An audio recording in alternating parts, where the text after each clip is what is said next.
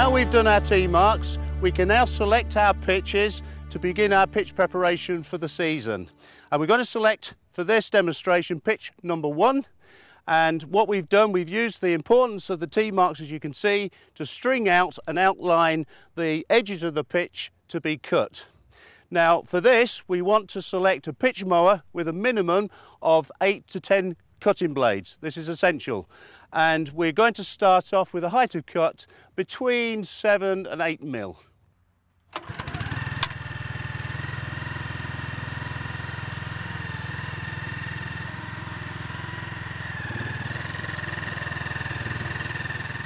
Using the string lines as a guide, Dan is making the first cuts down either side of the square to start to outline it.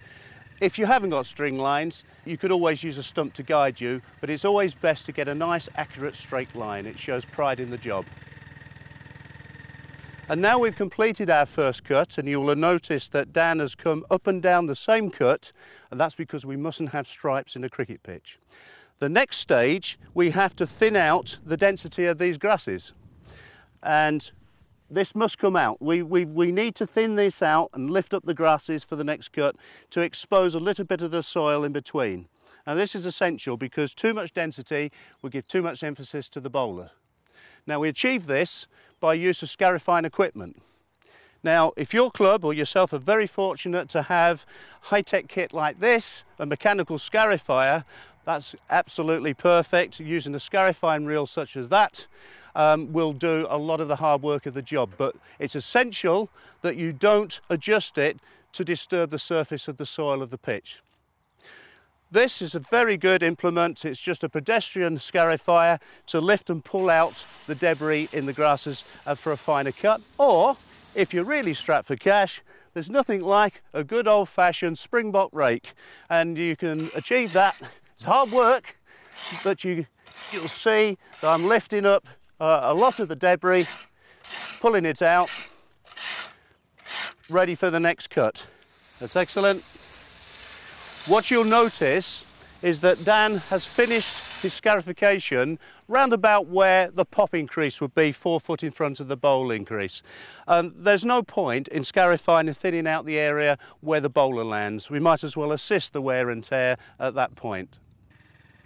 Now that the grasses are lifted up and any prone lateral growth is lifted up and arisings, Dan is now mowing them up clean for the second cut. He's then going to use the mechanical scarifier to complete the process, but this will be ongoing. We'll continue this process until we're absolutely satisfied we've got about the right amount of density out of the pitch. Okay, that process is finished. We're happy now with the amount of grass that we've taken out of the density.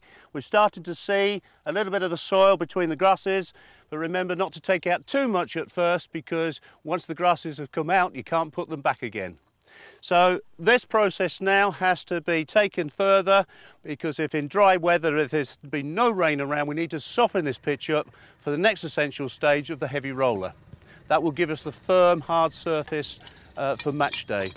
So we need to start this process of pitch preparation for first class or better class of cricket between 14 to 10 days ideally, but for recreational cricket we present about 5 days before the start of the game.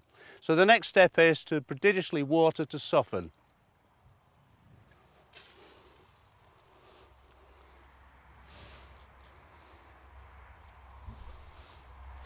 And now we have the water that's soaked in nicely.